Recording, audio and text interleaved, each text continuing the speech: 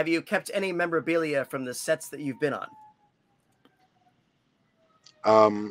I can neither confirm nor deny. If I rephrased it, have you found yourself in possession of anything from the sets? I can neither confirm nor deny. There you go.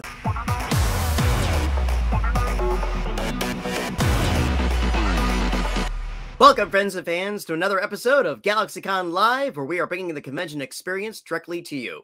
Our guest today is an actor, producer, and artist whose body of work includes Dead Calm, Twin Peaks, Titanic, The Phantom, the highly undervalued film adaptation of Orlando, and has more recently been seen in the reboot of MacGruber. Today, he joins us to discuss this fantastic career. Please welcome back Mr. Billy Zane. Greetings. Hello, friends. Hey. How are you? I'm good, Billy. How you been, brother? I've been great. Hello, hello. Hope you had a fine holiday season. I'm trying to milk a little bit of the last vestiges of kind of a California winter up here at Big Bear Mountain. Yeah, very nice, very nice. How are the slopes? They're frosty, getting a little icy now. We had some fresh powder last week, but still pretty slick. You know, the kids are in a lesson, so I was able to break away. Right on. Well, Billy, once again, thank you for joining us here on the GalaxyCon virtual stage. Glad to see you in good health and good spirits. And you've been doing some really good work lately. Again, MacGruber, a lot of fun. It was great seeing you in that role. And since we're one-on-one today, I always ask this whenever I have a solo guest. I'd like to go back to being a little bit. What got you interested in acting? My parents were actors in Chicago on stage for years. So I grew up watching them perform. It was kind of in the DNA and in the family line, I guess. They never, pressured nor expected my sister and I to get into it, but it was a natural progression.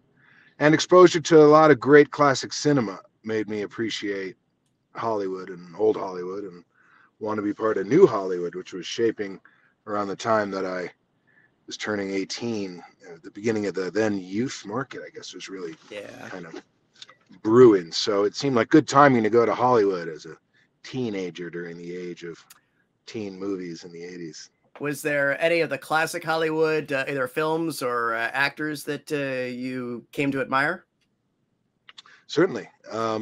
Gene Kelly heads the list, just as a consummate actor, performer, choreographer, director. Just a perfect, well-rounded artist, a specimen. Absolutely, his Three Musketeers is brilliant. Oh, it's amazing. That's an amazing film, and his parody of it in Singing in the Rain is equally fantastic. Or The Pirate, one of my favorites, lesser-known film of his. That Vincent Minnelli directed with his then wife Judy Garland. Amazing film. Did not do very well when it came out, but it's quite brilliant. Really very funny film. So yeah, Cary Grant, Joel McRae I always liked, and Preston Sturges movies, comedies mostly. Bogey just for the sake of Bogey. Sure. Because he was cool. But yeah, a lot of greats who I can't help but borrow from. No, it's all good. It's all good. Yeah. And it's fair to say that that Dead Calm sort of like leveled you up and sort of was your first sort of breakout role. I would say yes. That was my first lead. I did something prior called The Brotherhood of Justice, which was the beginning of my kind of dabbling. And well, it's not true. Back to the Future, I was a bully. I've been playing bad guys, I guess, for a while. You also did an episode of Crime Story, a show that I absolutely adored, and I got to rewatch. That's right. I rewatched it during lockdown, during COVID, and it's on Peacock. Those early years in Chicago, the early episodes, I think, were quite stunning. It was fun to be part of that show, with working with Farina and my then already pal Bill Campbell, now Billy Campbell. He was Bill. Yeah.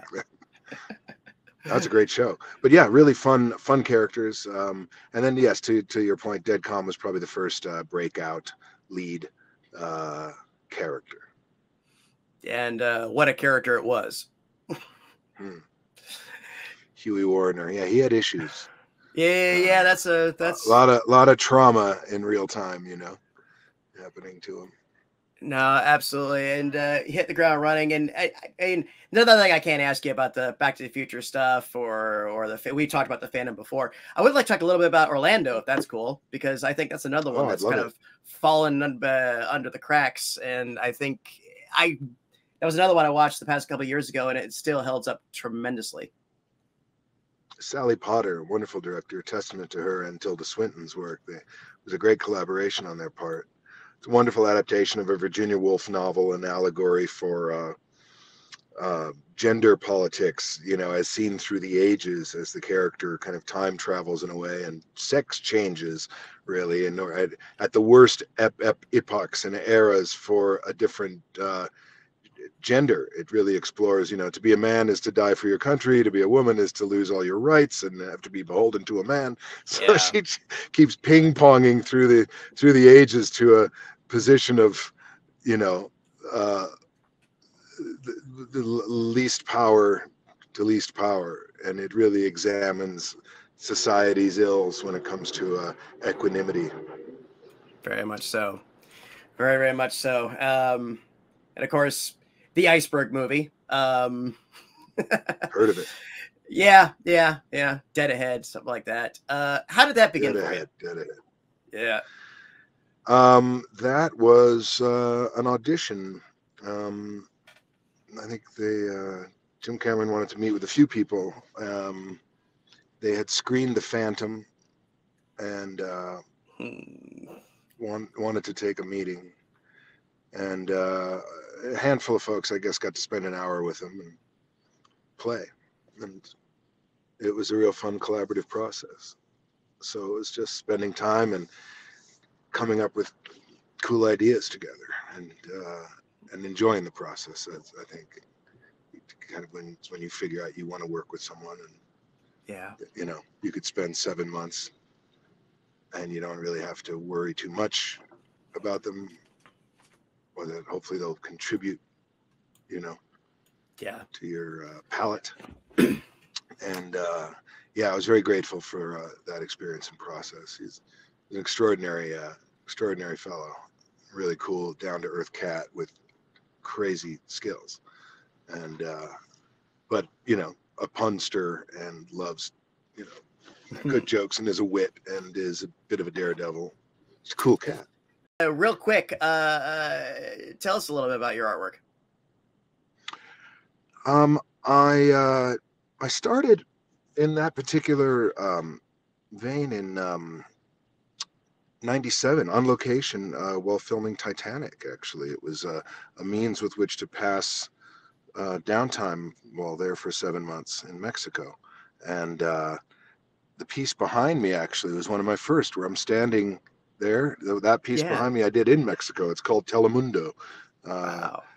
And because it looked like there was a little TV in the middle and something spiraling out of it. I'd paint them on the ground and then let the sun kind of bake them and contort them a little bit, which were reminiscent of the kind of skins they would sell at the border when you'd cross from Tijuana into California. Lots of, you know, it and there was a lot of found art objects like lobster cages and things that would wash up. I would make sculpture out of. I was really enjoying my time. I was coming back to LA quite often, almost every weekend. But then once I started turning the garage in my condo into an art studio, I found I just wanted to hang out in Mexico and make art. Wow. And then started showing like 10 years later, because I didn't do it in order to show. I just started accumulating a kind of big body of work for myself, really. And then was invited to exhibit. And then I was surprised and pleased that people found it authentic and liked it, and then asked me to do more shows and started collecting them. So go figure. This is something I love. I have a show on right now at the Four Seasons. What a very, very minor blip, but something I appreciated. I love your version of Etrigan the Demon on Batman the Animated Series. Oh, thank you very much. Thank you. Speaking of demons, there was one other. I played a reformed demon in Charmed, which Right. was like 3 or 4 episodes of that, which turned out to be, I think, one of my favorite characters. Drake Demon was his name. It was a great character. And of Really course, very funny and comedic. The collector The from Tales of the Collector, Crypt. another You demon. I've played a few demons. interesting. There's a pattern here. Not the Indeed. devil, a devil. Indeed. Well, Billy, let's go ahead and jump into our audience questions. Well, we still got some Please. time. Yes, let's go. Let's hit on into this. And our first question comes from Gene. What is your favorite genre to perform in? Comedy. He says spitting. Comedy, Gene. I like comedy. The secret is I kind of play everything like a comedy, which makes the drama that much more kind of delicious. It's Yeah. a little funny. Right on. There you go, Gene. Thank you. Good one. From Brian. What is one film or TV show that you haven't been in that you'd like to be a part of? That's a very good question. SNL. Ooh. And I would have said Community, but I got to do that, which was fun. I'm trying to think what else. What are the new and fun comedies? It's always the comedies. Yeah, we'll leave it at SNL. All right, yeah, that works. Nothing wrong with that. Thank you, Brian. Great question. What do we have Thanks, next? Brian. And here's one from Jeff. Do you have a preference of playing heroic or villainous characters? And if so, which one and why? I like heroic characters. Villains are fun because I've enjoyed mining the psychology and at least a bit of the understanding and grounding the characters into some, tracking some reason. However, I feel there's a pressing need for white hat heroics and something to counter the kind of, let's just say maybe overused anti-hero in a lot of our narratives. I think the gray line between hero and villain has been so overdrawn that it's just, I think young men and women have lost sight of what perhaps the markers of moral compass that I think movies provide as a reminder, at least aspirationally, have lost sight of that. Maybe at the time it was considered corny, but it works. It's practical. Yeah. And it's so I like a traditional and nostalgic hero just because it's contrary and it's confident and doesn't succumb to the kind of seeming social pressures of having to be edgy, because it's not edgy to be dark. It's kind of commonplace. There was a time when dark was edgy. Now it's like, might as well get a tat and a piercing. No offense, but it's not the most unique thing. Yeah, right? There was a time when that was a sign of individuality. Now you might as well be, pulling from the preppy handbook. It's a uniform. Yeah, and when we last had on and spoke about the Phantom, again, I will always praise it for its lack of cynicism. Yeah, but there's not the campiness either. I mean, it's a straight adventure that absolutely believes in itself and believes in the earnestness of the characters. Exactly. And Jeff, great question. Thank you. Very good question, and thank you. And here's one from Andrew. I'll rephrase this slightly. How was the Phantom suit to wear, or suits, since there were multiple? There were a few. They ripped easily. There wasn't much to them. They were beautifully decorative. Marlene Stewart, great job with the tribal tat printing. That's where the tats really seem to work. Was this kind of a tribal overprint, which was pretty cool. But they were pretty unforgiving, very tight. You had to certainly have done your sit-ups and not strayed from the diet. And they breathed for in the jungles of Thailand. They were practical because it breathed quite a bit, but they were tight and they ripped a lot and didn't protect you every time you got cut or hit or dinged. You couldn't hide any pads in there, so lost a pound of flesh every day. Was it during the making of, or did it come later that they asked you to do one of the Got Milk ads? I don't recall. Must have been after, during the marketing. Okay, there you that go. Was Robert Evans's idea. He approached them and said we should do a Got Milk ad.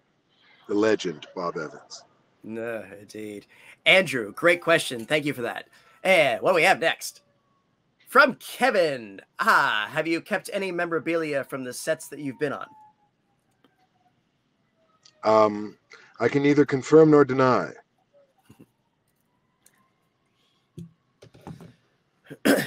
Fair. Or if I rephrased it, have you found yourself in possession of anything from the sets? I can neither confirm nor deny. There you go.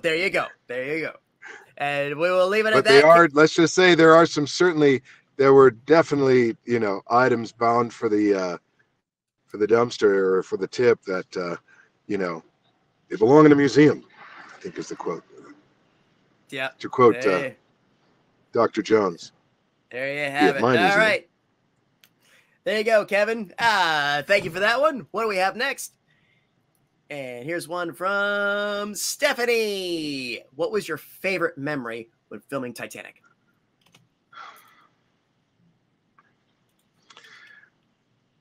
Spending time with the cast and the crew at right next to the studio that they built. Basically, is on the cliff of this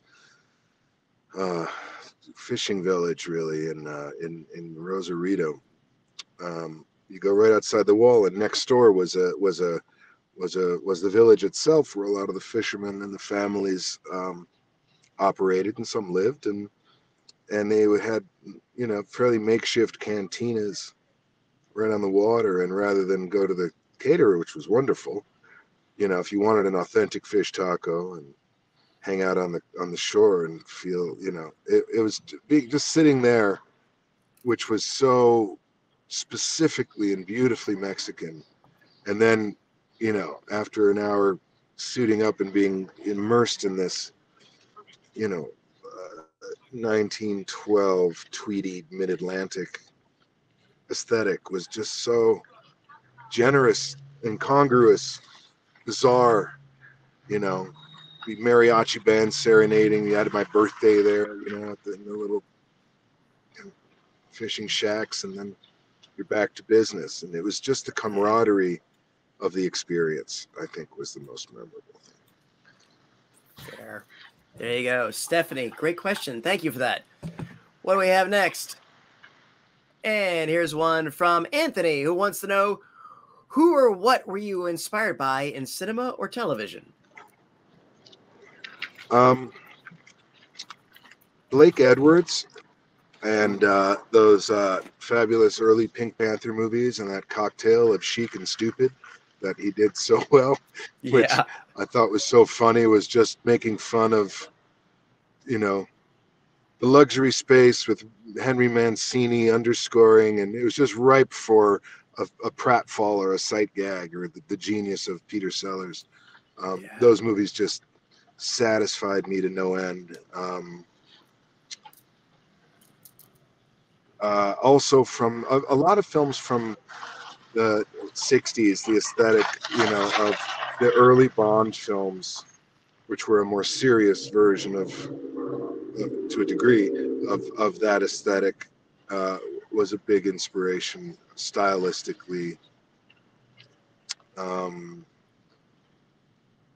John Ford black and white,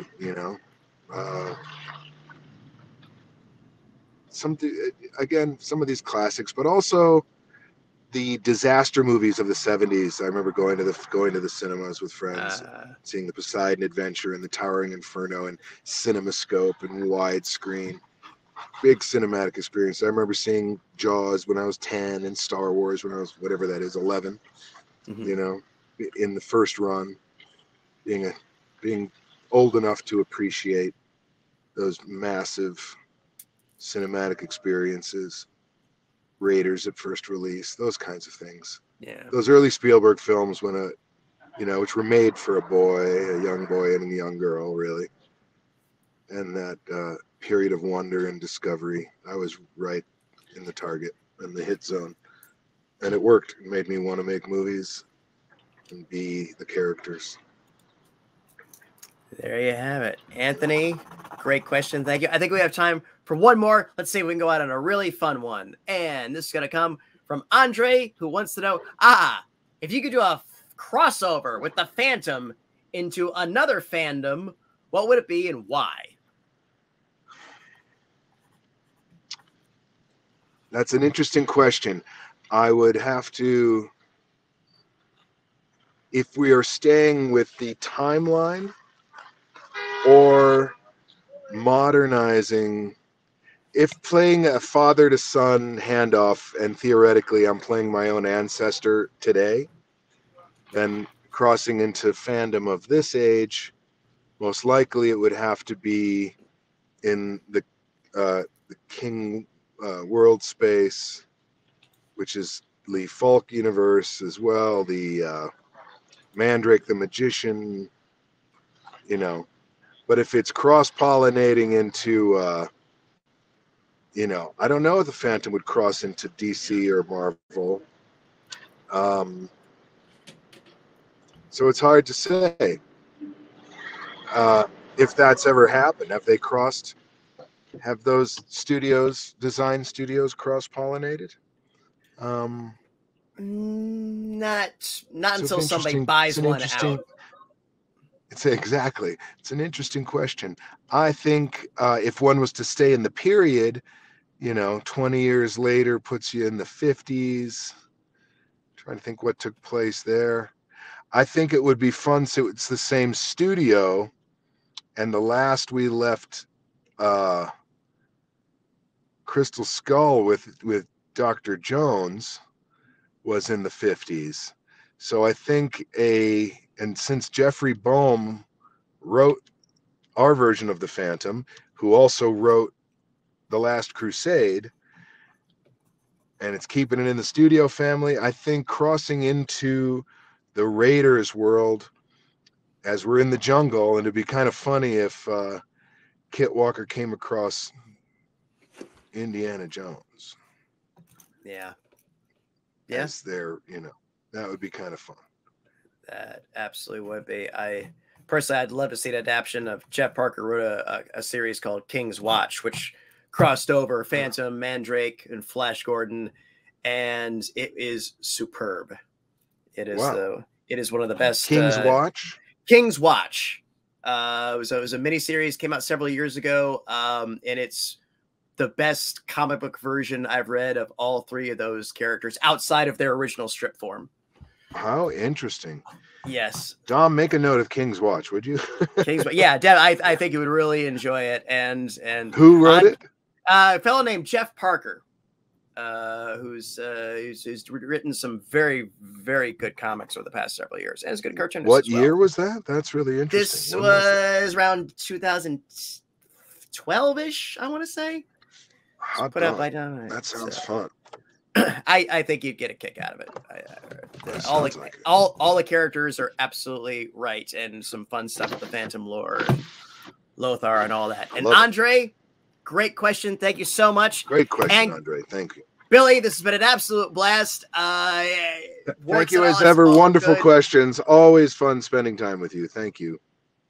Pleasure is all mine. I always enjoy hosting you. Thank you once again for joining us on the GalaxyCon virtual stage. Thank you to our audience for joining us. And thank you all for your great questions. Hope to see everybody again soon. Until then, bye-bye. Take care. And remember, smiles are free. Spend them often.